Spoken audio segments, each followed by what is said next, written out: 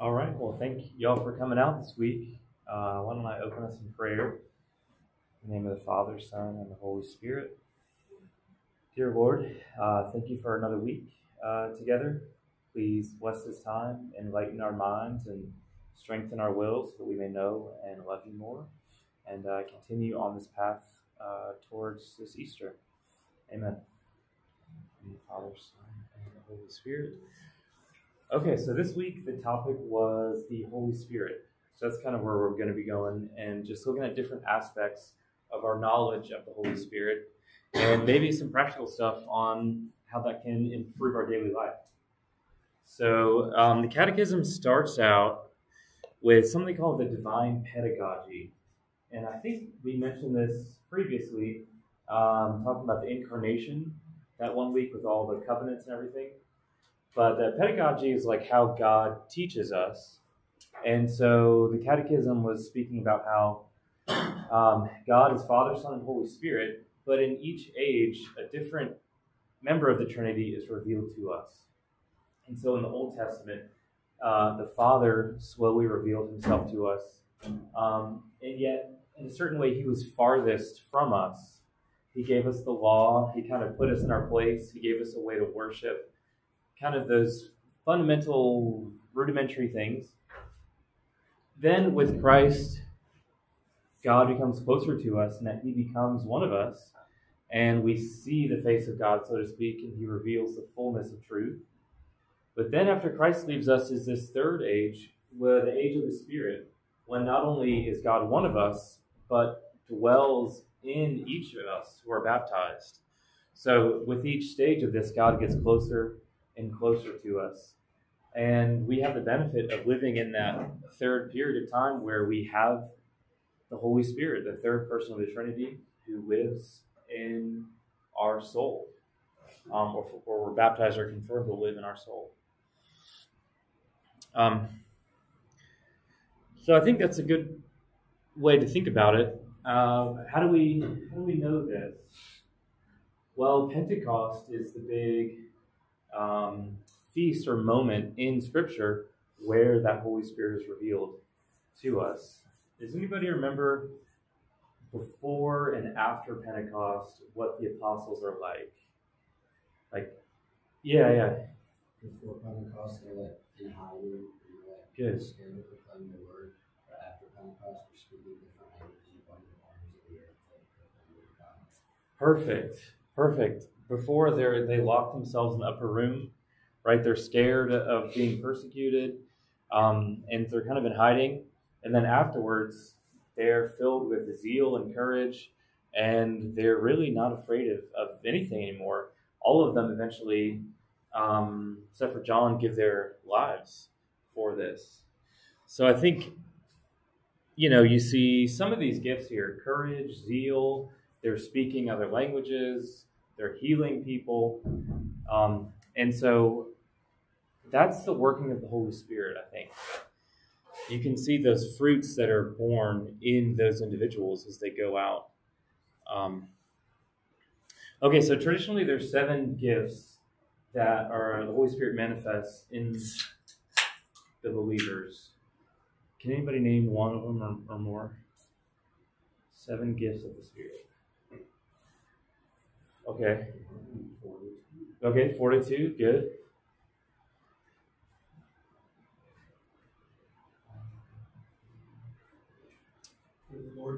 Fear of the Lord, perfect.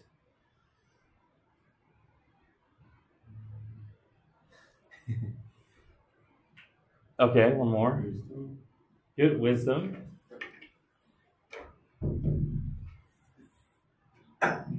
We got 3. The other ones are piety, knowledge, understanding, and let's see, what am I missing here? Let's see, piety, fear of the Lord, wisdom, knowledge, understanding. Oh, counsel. There we go, counsel. Let me write those out. Actually, got a marker on this. So.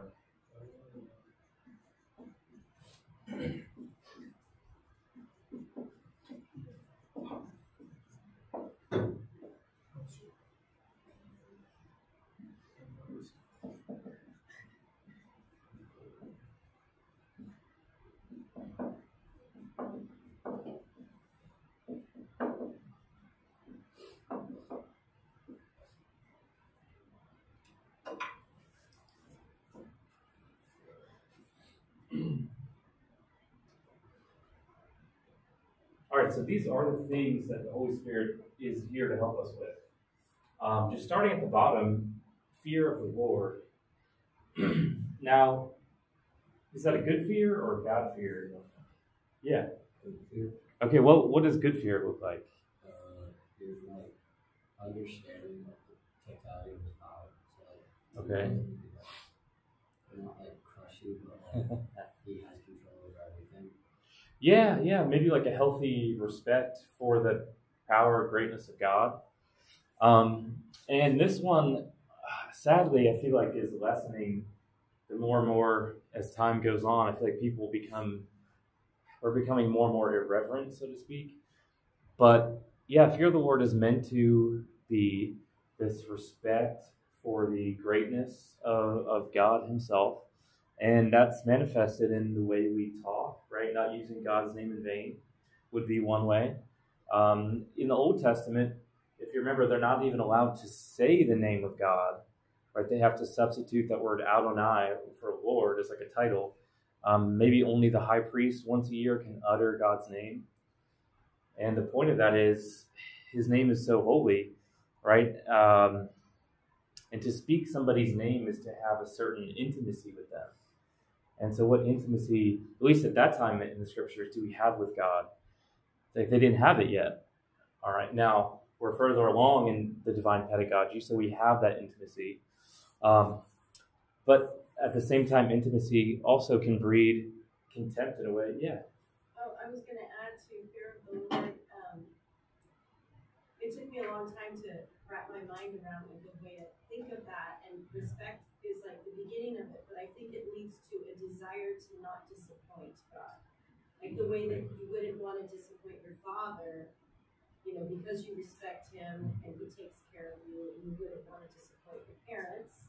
Yeah. The same kind of thing with the fear of the Lord is this desire to not disappoint. Yeah, and that reminds me of when we talk about confession, perfect and imperfect contrition.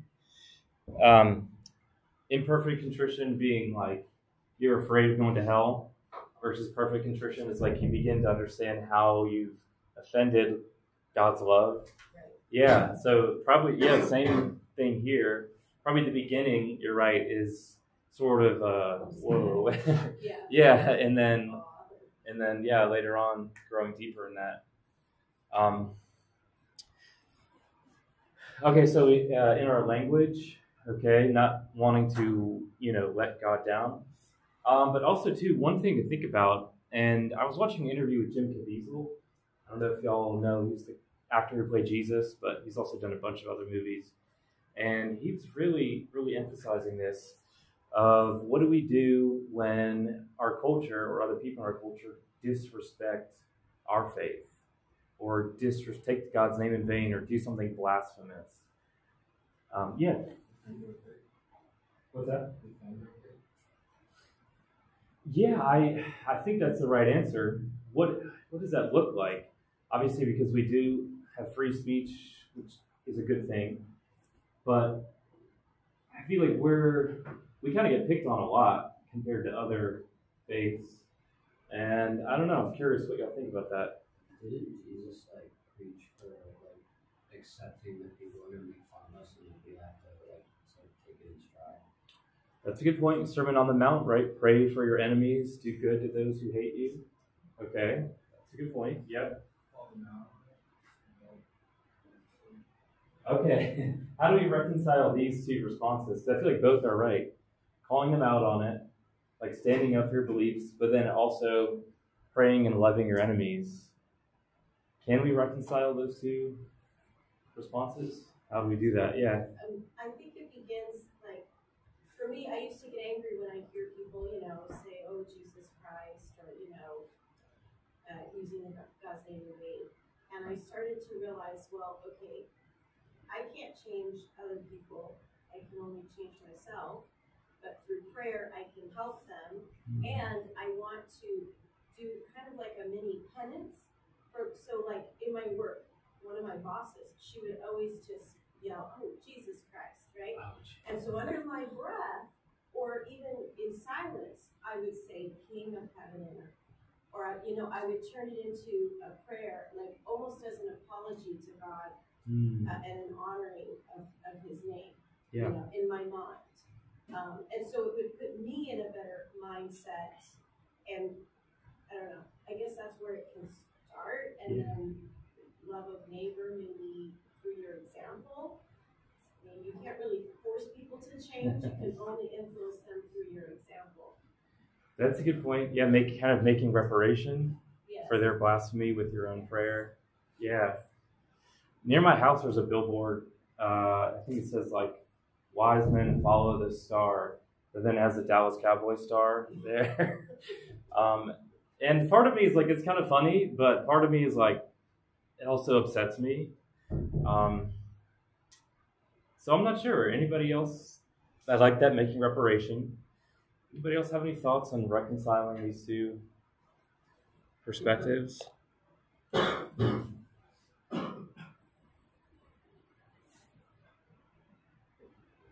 There is in the Passion, there is a moment where I think it's Herod or Herodias is interrogating Jesus, and he slaps him, and I'm forgetting the exact details, but Jesus like kind of corrects him, like, if I said something wrong, if I didn't say something wrong, why did you slap me? And I don't know, I feel like there is some middle ground here between being like letting ourselves be trampled on and then becoming like aggressive with somebody. Obviously that's probably hard to navigate, but I think we do owe something to God as far as like trying to keep that sense of respect for Him. The liturgy is another big thing I think about with this. When I see like liturgical abuses, I feel like that kind of falls under this, where we're not showing God the proper respect that He deserves, and that's something in our own house, so to speak, which we can correct. But okay, moving from there to fortitude. Fortitude is similar to courage. Courage, though, is a natural virtue. Fortitude is a supernatural gift from the Holy Spirit. Now, how would y'all define courage, just in the natural sense? Yeah. And being able to take on anything just like despite of like your fear of it. Okay, in spite of your fear. Okay, so it's maybe not feeling fear, but doing something difficult in spite of your fear. Okay, now imagine the Holy Spirit aiding you in that process of strengthening that natural virtue. And I think a good example of this would be some of the martyrs, right? Ignatius of Antioch, that early bishop who was being transported to Rome to be executed. And he wrote those letters to 5 different Christian communities along the way. And one of the things that he wrote, a beautiful line, was, I long to be ground up by the lions like the wheat for the Eucharist. And you think, man, how does somebody write that? He knows he's going to be brutally executed, but yet he's looking forward to it. And I think that's a good example where some of these saints, they have this gift of fortitude, and they're not afraid. Another one, Maximilian, not afraid even of death, I should say. Maximilian Kolbe in Auschwitz, being lined up with prisoners being chosen who are going to be executed, put in a starvation bunker. And one of the guys falls on his knees and says, please, don't pick me. I have a wife. I have a family. And Maximilian stepped out of the line and confronted the Nazi guard and told him, I'll take his place. And I think he took that guard aback so much, he was like, okay, and let him actually take his place. But when I think of fortitude, I think of those saints, and there's nothing that you can do to them that's going to make them afraid, because they're so rooted in God. Even if you torture them, even if you put them through the most brutal suffering, you can't affect their spirit. Another example, in the 1600s, some of the Jesuits from Europe came to North America to try to bring the gospel to the Native Americans. And they kind of made it to where I guess today, where the border of Canada and the U.S. would be. and they're ministering to these tribes. One in particular is Saint Jean de Brebeuf. He had just introduced himself to this tribe, and they were unsure about him, and they were debating whether or not they were going to kill him, torture and kill him. And so they left him in this little hut or whatever while they went and discussed. And they came back, and they found him asleep, taking a nap. He wasn't even fazed by this, knowing probably the horrible tortures that he had heard the Native Americans doing to each other and whatnot. The Holy Spirit strengthening that gift of courage in the face of adversity. Now, those stories, at least to me when I think about it, those stories sound awesome. Then I think about my own life, and then I get nervous. As far as standing up for the faith, in a way that's going to cause some type of pushback or tension with somebody or controversy of some sort. I deal with this somewhat in the high school because there's certain topics that I have to talk about, but I know there's going to be people who get upset, some kids have stormed out of class over certain topics, or they'll be rude, or they'll try to report you and get you in trouble for something like that. But, and I can usually handle that. I'm not too worried about it. But there's other areas of my life where I think, man, would I stand up for this truth, even if it meant that I went to jail, or even if I meant that I got into an altercation with somebody. Recently, I think there was a case where the FBI raided a father, I think he's like a father of 10, Catholic man's home, because he was praying outside of an abortion clinic and somebody was accosting his son. And so he shoved the guy away to get him away from his son. And then it was brought up in a civil case, I think, which was dropped. But then the FBI raided his house anyway and took him away. I forget. It was some violation that happened that he broke. But so it's you think about that, it's man, I used to pray at the abortion clinic all the time. Am I willing to risk that? Another, a friend of mine, his mother-in-law was praying at the abortion clinic up in Greenville, and she was physically attacked by an individual. This was a month ago, maybe less. I think this individual had, sorry for the vulgarity of this, had poop spray or fart spray or something, and was going and spraying people who were there praying, and also had a very vulgar sign of make an abortion smoothie or something. Here's the recipe, taunting people. And so my friend's mother-in-law, I think, shook a little holy water on the sign after the person was spraying her. And then this individual launched at her and gave her a black eye and was kicking and punching. And then her husband took this individual to the ground. And in the meantime, he had a body camera that was stripped off of him, and he couldn't find it later. But that individual went online, and whatever footage they had selectively edited the part only where they were being pushed to the ground, and posted it on a bunch of sites saying look how I was attacked here. These are these people's names. This is where they go to church, Prince of Peace Catholic Church. And basically, I don't know, try to dox them on a bunch of Antifa sites. So I can definitely feel the tension rising. And so I'm asking myself that all the time, do I have the fortitude to still go and pray, for example, or still speak on certain topics that I know are going to get pushback on? And probably all of y'all can think about your own examples of that in your workplace or in your personal life or whatnot. So I think more than ever, we should be reflecting on this gift. Let me stop with those two. Any thoughts, comments you want to add? Fear of the Lord, fortitude.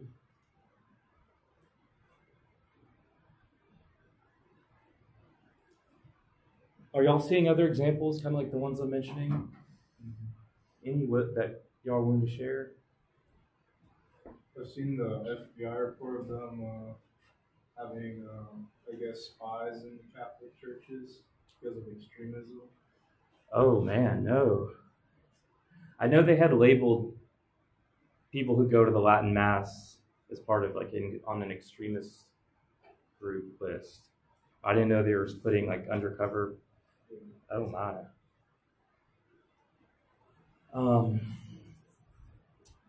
Anybody else want to share? Well, since y'all are probably or in the military or going into the military, there's another story of a friend of mine. This is from several years ago, and a friend who was in the Air Force. He was deployed over to Africa, and I guess I don't know all the rank structure, but he was some type of officer, so he had people beneath him.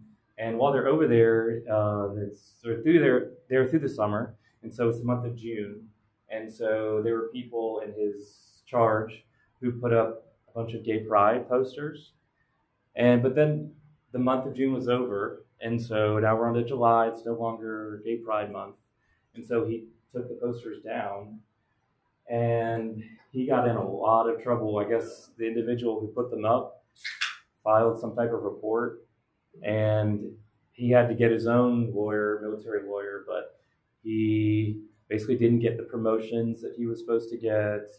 It got dragged out for several years.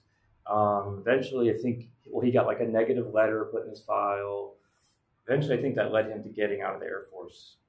But it was something, I guess, to him so innocuous, like, all right, the month is over, let's take down the decorations.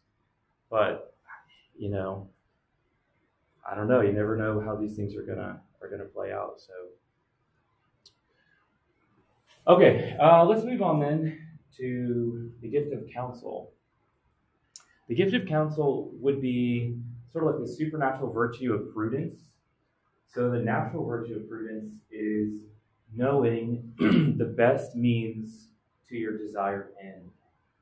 So it's like a practical virtue. If this is the goal that I'm trying to reach, what is the best way in which I can reach that goal?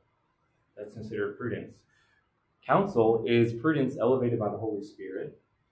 And so as we go through our life making these decisions, the gift of counsel is supposed to be the Holy Spirit guiding you to make these everyday choices, to make the right choices. Something that I've definitely been praying for a lot more, given these examples that I'm talking about. I try to stop and say, like, if I'm confused on how to act, please, Holy Spirit, grant me the gift of counsel you promised. Help me to make the right choice in this situation. Trying to think what more to say about counsel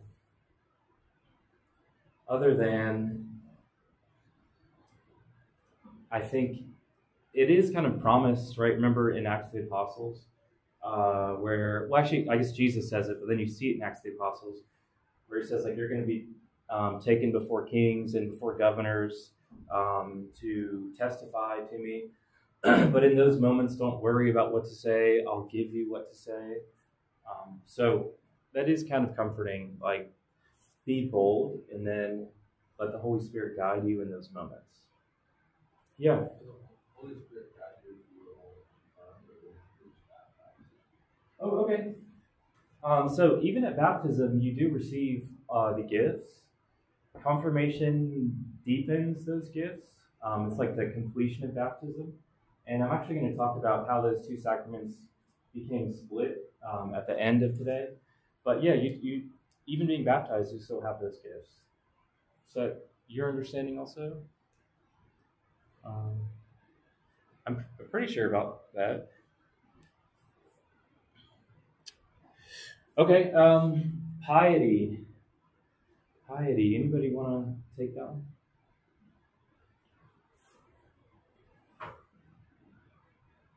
It's not a word we use a whole lot. But my understanding of piety is a supernatural aid to your devotion, to prayer, to the different obligations that you have in the faith. So during COVID, remember the masses were shut down. We couldn't go to church. And I think for a lot of people, including myself, somebody who had gone like every Sunday almost my whole life, except for a handful of times. Even after we got out of the habit of going, we're just like, well, watch it on the live stream. And then it was like, well, I'll kind of watch it and I'll just kind of lay on the couch while I watch it. And then it was like, I'm not going to watch the live stream. So like I could see myself sliding out of that habit. And I had to like really check myself to say, hey, whoa, what am I doing? Because we got to a point, remember, where it was like, wasn't an obligation, but you could go to Mass. And that was like 6 months or a year, I want to say. And I found myself saying like, well, I think I got a little something. It will tickle my throat. Maybe I shouldn't go. Maybe I should sleep in. And I was losing that habit that I had built for so long. And it took me a little bit to like check myself and get back into it and say, hey, no, this is important. I have to make this again a routine. So piety is supposed to be that gift that aids us in keeping these different obligations that we have. One that not a lot of people know about is, well, we're familiar with fasting during Lent on Fridays from meat, but actually the church's discipline is to do that all year round on Fridays to fast from meat. But there is one caveat. You can substitute that for a different type of penance if you want to. But every Friday of the year, we're supposed to be doing some penance to connect with our Lord's Passion. But it's hard, right? I have to catch myself all the time, like with hamburger in my mouth on Friday, like, oh, crap. What am I going to do for a penance now? And then like the day passes and it's like, oh, shoot, it's already like late Friday night. Well, I'll count something I did that was uncomfortable today as my penance. And hopefully that works. But that's, again, not ideal. If I had more piety, I would think ahead of time about that obligation and devotion, about eating something other than meat, or maybe doing a more intentional penance, like saying the Divine Mercy Chaplet or something like that. So that's what that gift is supposed to help with. All right, I pause for those two. Any thoughts, comments, questions?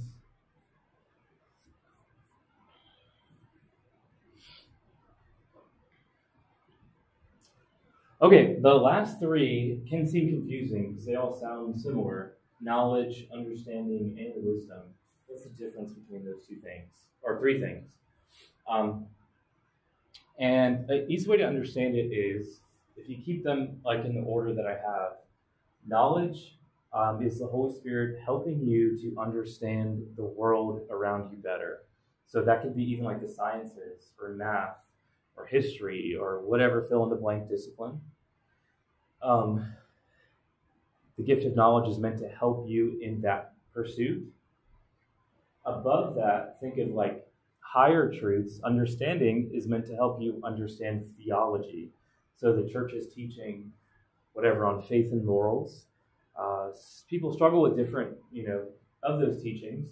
So understanding is meant to aid you in uncovering and realizing those truths. And then higher than that is wisdom. And wisdom is like a union with God, which is so close that you know the right thing, or you know these deep truths because of that intimacy. And sometimes I like to describe it like knowing somebody. Let's say you go on Facebook and you look at their info and you see pictures of them, you see what school they went to, what their job is. Or you can know things about them, but that's not the same as, let's say, the way you know your brother who you've lived with your whole life. Because one, you have an intimacy. I guess the term would be co-natural knowledge in theology. It's like a lived knowledge or a lived experience.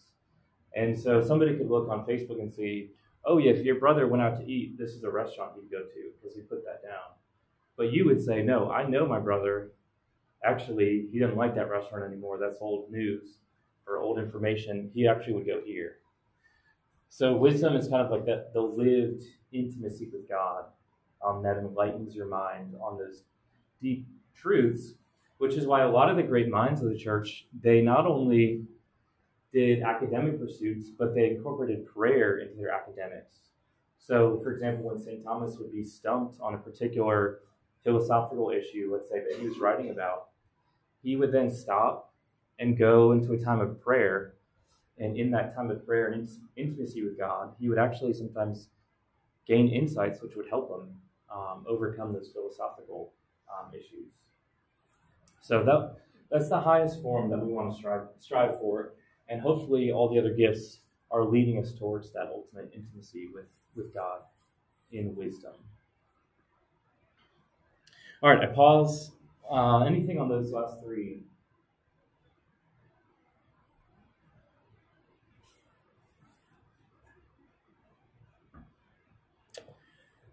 Okay, so those are kind of the 7 traditional gifts, but St. Paul, I believe in 1 Corinthians, also mentions different charisms of the Spirit. So each individual member of the body has a special calling or gift by the Holy Spirit to aid the rest of the body in some way. And St. Paul lists a bunch of them. Some people are called to the charism of healing others to prophecy, others to speaking in tongues, others to interpreting those tongues, others to be teachers, others to be evangelists. There's like a whole long list of them. But that being said, so one of the things that we should do, talk about the Holy Spirit, is be praying what particular gift or charism God has for you. And if you continue that prayer, hopefully over time, you'll begin to see what that might be, especially some of the more supernatural ones, I guess I could say. Like a friend of mine I know has a gift of healing, and he's prayed over several people, and they have been healed of things.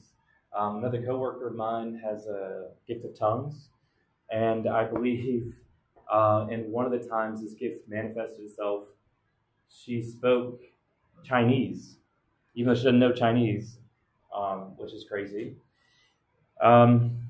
Another example of the gift of tongues I've heard about, I don't know if anybody knows Father Romanowski. He was a priest at Blessed Sacrament in West Ashley for several years. But a friend of mine went with him to a pilgrimage to World Youth Day, maybe like 10 or 15 years ago.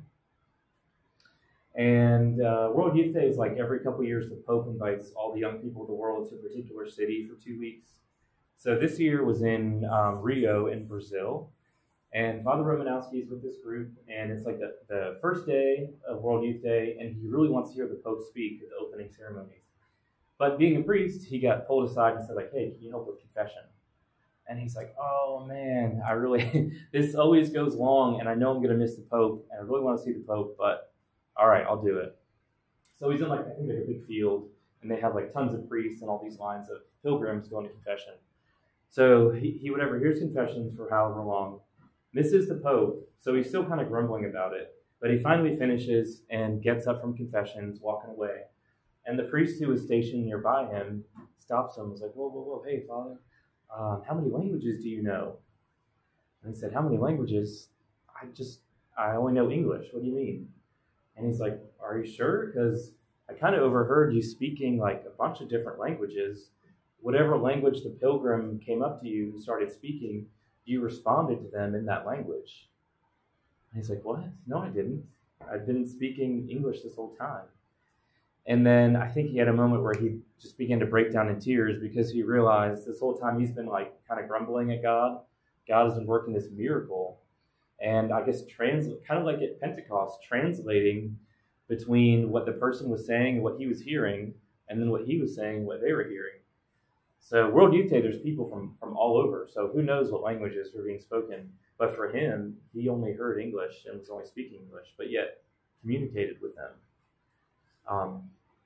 And apparently this has happened to him more than once in confession. So that's another modern example that I've heard of.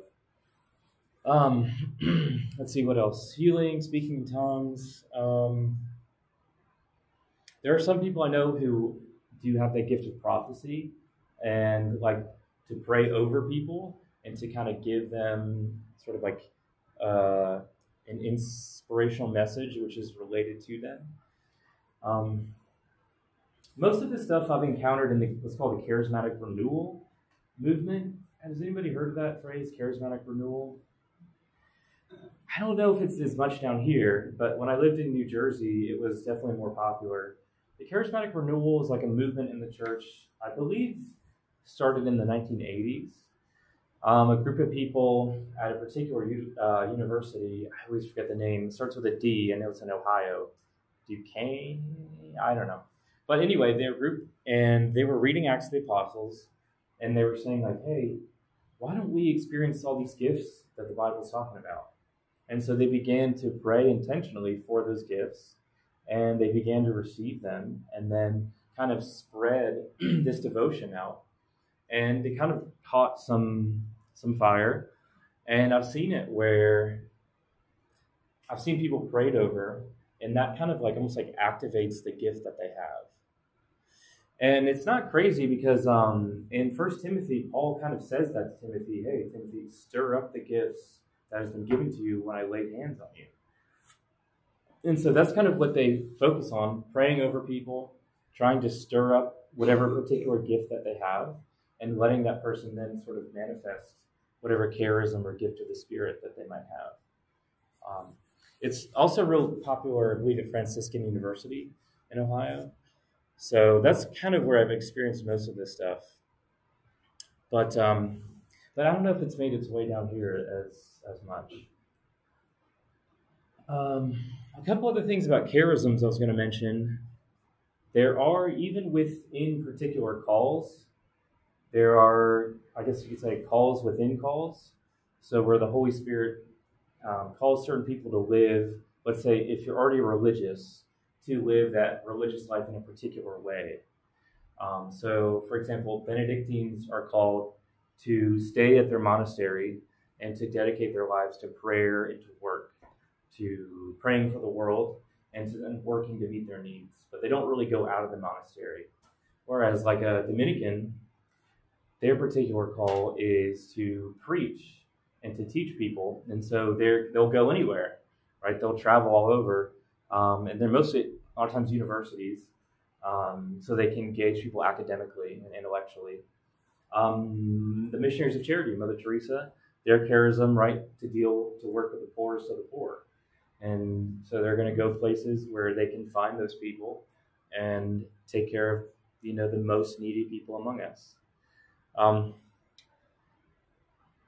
Other types of charisms, like we mentioned, certain priests are called to be exorcists, for example. Certain people are called to be missionaries. I've heard of different couples, married couples, giving up a part of their time to go to other countries to be missionaries, let's say for a year or for a couple of years. So the Holy Spirit is always working and guiding you, and sometimes He may be calling you into this particular way of life for a period of time.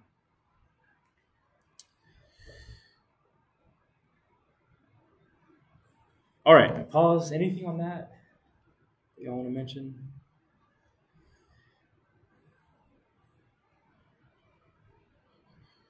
Okay, I wanted to finish today talking about virtue and vice. So I think those two topics are related to this.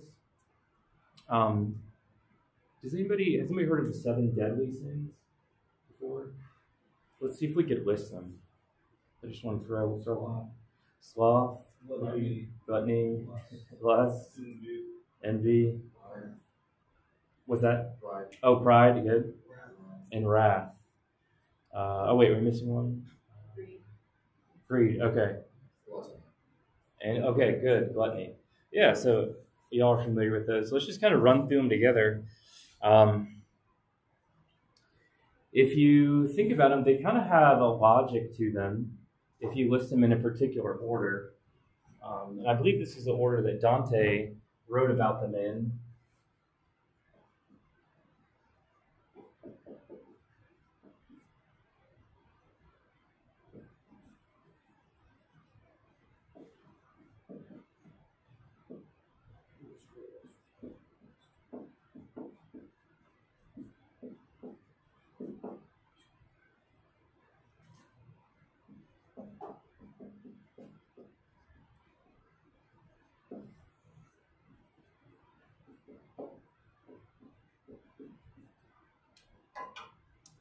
But you have a whole range of these sins, from pride, which is like a very spiritual type of deadly sin, down to lust, which maybe is the most like base or bodily of the deadly sins. All right, and then you have those in between, which are kind of like a mixture. But the church tells us that pride is actually the deadliest of them. Why is that? It's the least bodily, but the most deadly. What's the connection there? Least bodily, but the most deadly. Yeah, so that's new people like getting too wild with themselves. Okay. It's component of that want to shut out the rest of the world, saying that they don't listen to anything else. Good. Okay. People think too highly of themselves, shutting down the rest of the world because they know everything. Why is it more deadly though than like lust? Perhaps it's because if you're spiritually dead or spiritually corrupted, you're eternally corrupted. Or if you're bodily corrupted, you make a path To redemption. Okay. Yeah. That spiritual corruption, pride is talked about like the doorway to all the other vices. So if you're corrupt in that sense, you're probably going to have all the others too. Going to come tag along with it. Okay. Pride is also talked about as a sin of Satan. Why? Yeah.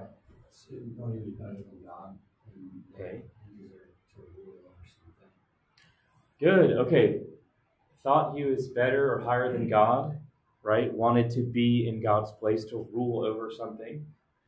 Okay. And just think about that for a minute. An angel, supposedly so powerful and beautiful, the light bearer, pride was so corrupting to this incredible being that it deluded him into thinking that separation from God would be better than heaven. And this separation to rule his own kingdom, I mean, who wants to be king of hell? When you really think about it, what are you ruling over as king of hell? The worst, possible selfishness and perversion, but yet I think you're right. Pride is such a distortion of reality for that individual that they think maybe it's better to be king of hell than to be a servant in heaven. And so Lucifer's phrase traditionally is non serviam, I will not serve. And I think that goes to the point of how it can be most deadly. If your mind, your view of yourself is so corrupted that you're willing to destroy everything else, everyone else, everything good in your life to feed that corruption, what won't you do in service to that? You'll, of course, commit all the other deadly sins in service to that delusion. Okay, and so that's a good summary of pride. It's like a delusion or distortion of reality. Delusion or distortion of reality. And you see this with Satan, right? The devil can't create on his own. All he can do is pervert. And so he takes everything good that God has made and he perverts it, he flips it upside down, and pretends that it's his own creation. And so if you look into the occult, you see a lot of it mirrors Catholicism, right? Instead of prayers, you have spells. Instead of a mass, they have their own black mass, right? Instead of communion, where we take the Eucharist, they steal the Eucharist and desecrate it with the most base acts. So instead of our cross, right, they flip the cross and upside down cross. There's a whole bunch of things parallels you could find, because again, it's a delusion. It's a delusion. All right, what's the antidote to pride? That sounds terrible when we put it like that. So what do we do? Yeah.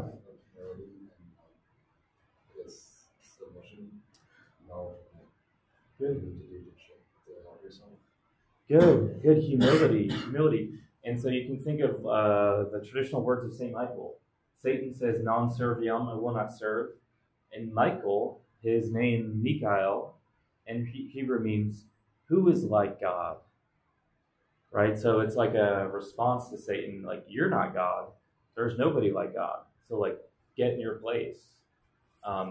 And so Michael represents humility, which is fundamentally accepting the truth of things. All right, truth is the antidote to that distortion of reality. Now, wait, humility, to be humble, that means I gotta like put myself down, right? I'm no good. I'm trash. I'm garbage. I gotta be sort of willing to submit to everybody.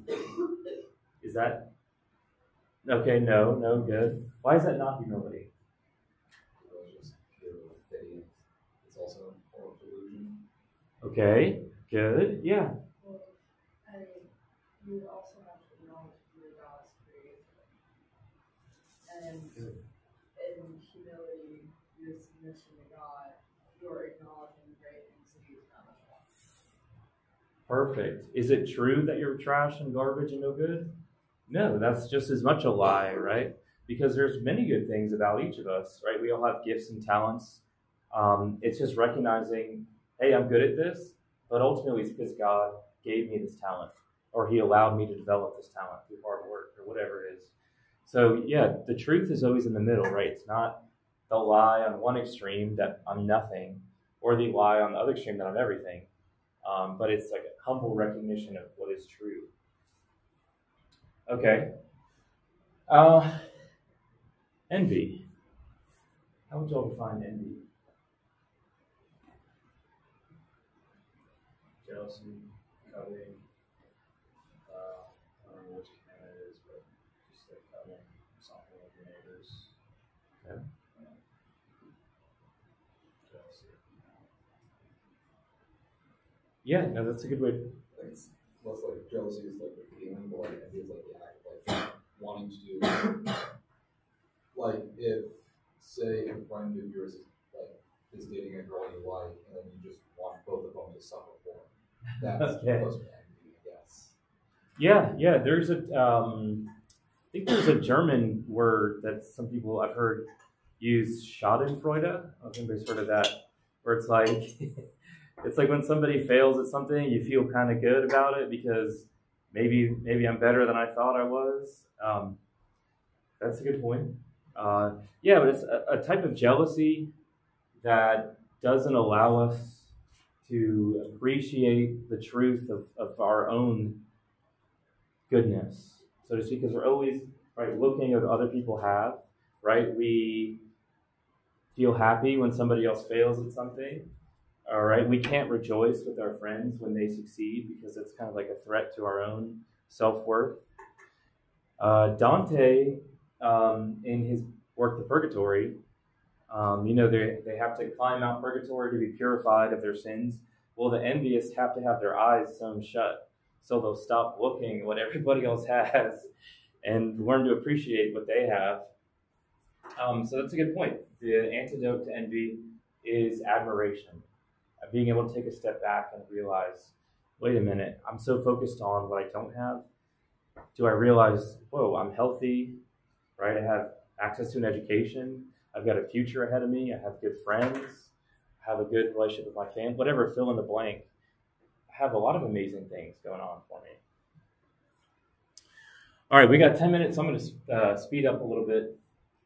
Anger, as a deadly sin, is a desire for revenge which goes beyond right reason. That's Thomas's definition. A desire for revenge that goes beyond right reason. Now, why the right reason part? Because there is a healthy or righteous anger that we see Jesus exhibit in the Gospels, right? When He overturns the tables. Maybe that goes back to fear of the Lord we were just talking about. And so it can actually be bad if we see injustice or we see somebody being hurt or taken advantage of and we don't feel anything for it. So if we see something like human trafficking or child trafficking, for example, that should spark a righteous anger in our hearts to go out and to want to fix that and to help those people and put an end to that. I don't want to say that's bad. That's definitely a good thing. Yeah. I would say like the version of anger that's talking about there is like if it's for negative, like if you're using the anger for negative reasons. Yeah. So there's like positive anger and negative anger. Yeah, exactly. So as a deadly sin, though, it would be like a disproportional response. So like going too far, letting the emotion of anger take over such that then we lash out and we cause more harm than good. You can think, again, going back to Dante, that the angry, there's smoke blown in their eyes so they can't see. Because that represents what happens when we get angry. Think about any time you've had a road rage. If you really think about it, somebody cuts you off or something, they don't know you. They probably didn't even see what you look like. They're not going to have a second thought about you. But we get so angry about it, it's like, I'm going to chase them down and I'm going to ram their car or something, That would be an example where the emotion of it takes over so much that it leads to this completely disproportional response to something. Okay, antidote to anger would be something like forgiveness. And forgiveness is a little bit different than justice. If you think of justice as like, I have to give you what you deserve and you give me what I deserve, like kind of meet in the middle on this, so to speak. Forgiveness as an antidote to anger is kind of like doing more than you even have to help somebody or to right or wrong with somebody. So bearing another's burden, so to speak, going the extra mile for them, like Jesus says in the Sermon on the Mount. Showing them extra grace, giving them the benefit of the doubt. Those would be things that would calm that anger, be an antidote to it. Okay, sloth. What do y'all have for sloth? What is that? That's a kind of a weird word, but... Laziness. Okay, laziness. Now, it's a particular type of laziness. Laziness in regard to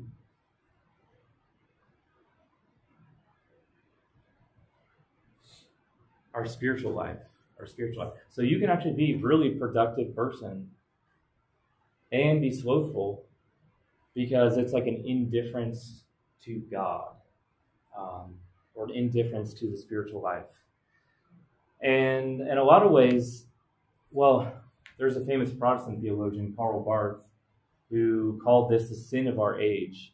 And I think in a lot of ways he's kind of right, because we kind of live in this kind of culture of moral relativism, right, where there is no truth with a capital T. It's like, well, my truth and your truth and his truth. And so if everything's just relative to each individual, well, then there's not really like a fire in your belly to pursue what's right, because well, it's different for everybody. Who's to say what's right and what's wrong and everything like that? And so as a result of that, you have a spiritual kind of indifference, which kind of takes over the culture where, nothing really seems, these big questions don't really seem to matter. And a lot of people will say well, let's just focus on, technology, like developing technology, making better equipment and housing and transportation. But those big questions of right and wrong, let's just leave those in the past. Unfortunately, this is prevalent in a lot of philosophy. But that's, again, representative of this spiritual indifference. So the antidote to that is traditionally zeal. Zeal is like a spiritual passion for God. It's like a deep desire to know what God has planned for you to do with your life, and then to go out and to vigorously pursue it. Since we're running a long time, I'll kind of go fast with these last three. Greed and gluttony are similar in that they're unhealthy desires for either material possessions or food and drink. Like an unhealthy desire for spiritual possessions or for food and drink. And they're also desires that are never fulfilled, because we're trying to fill up our desire for God with physical things. And so we keep consuming and consuming and consuming. We get a little bit of temporary satisfaction, but that wears off, right? And then we look for the next thing and the next thing and the next thing. And so if we kind of put that as like our highest goal, it's just a sort of treadmill of constant consumption, desire, pursuit, consumption, desire, pursuit, and never fulfillment in those things. Antidote to greed would be like generosity. And this idea of what John Paul II calls the law of the gift. So the more I give away in a tangible material sense, the more I gain in a spiritual sense. So let's say my friend is in need, all right, and I give him, I don't know, some money to help him pay his rent, or I give him time, or I give him some item, you can borrow my car or something. I'm losing in a physical sense, and the greedy part of me might object to that. But in a deeper spiritual sense, I find a deeper happiness in that now I've built a friendship. Now I've gone beyond my own ego and I've connected in relationship to another person. And so the law of the gift is the more that I give away, the more my being and happiness increases. Okay, gluttony and then lust real fast. Lust is to objectify a person for their sexual value. To objectify a person for their sexual value. And I use that word objectify intentionally because objectify meaning to turn into an object instead of a person. Now, what's significant about that? Well, where do objects get their value from? Objects have value only insofar as they serve some need or purpose of you.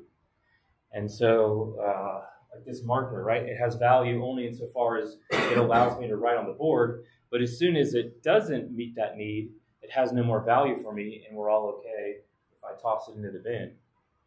Right? But now think about how that would translate into our view of other people. Right? You have value only insofar as you serve some need for me. And then as soon as you stop meeting that need, then you don't have value anymore. Right? We inherently know like something's not right with that. And so John Paul, again, will emphasize, no, people have value in and of themselves. They are ends, meaning they are a valid final purpose in and of themselves, not just because they serve some other purpose. And so lust is when we transgress that and we say, your only value is your sexual value because I get some type of pleasure out of that. Now, that's not saying that sexual pleasure is bad in Catholicism, like to the contrary, but only in its proper place. So it's like once the foundation of love and commitment and self-gift is set, then pleasure finds its proper place to be truly experienced in the deepest sense. But if there's not that foundation of love or self-giving or commitment, then what happens is if pleasure is the only goal, you can substitute pleasure for selfishness, because that's really the reason the two people are using one another, not for some higher end, but only for themselves, because pleasure is only experienceable for you, right? You can't share that subjective feeling with another person. And so two people may use each other, but in the end, right, it's going to lead to some type of hurt or rupture or brokenness, because they know at the end of the day that it is at their core selfish. All right, it is 7:30, so we'll pause here unless there's any questions or comments I want to leave us off with. Oh, yeah, sure. What's that? Anger specifically, or yeah. Well, the virtues and vices are fundamentally habits, and I recommend a book by Aristotle, his Nicomachean Ethics, chapter 1, where he talks about habits. Habits are dispositions that we build based off of daily action. So the more you do something, the easier it becomes to do that, whether that's something bad or something good. And so I would say daily practice on the good stuff where you want to get to. You're not going to make a huge jump, but it's like taking little bites or little steps every day towards your goal. That's what I'd say. All right. Well, thank you guys. I appreciate it. Don't forget to sign in if you haven't already.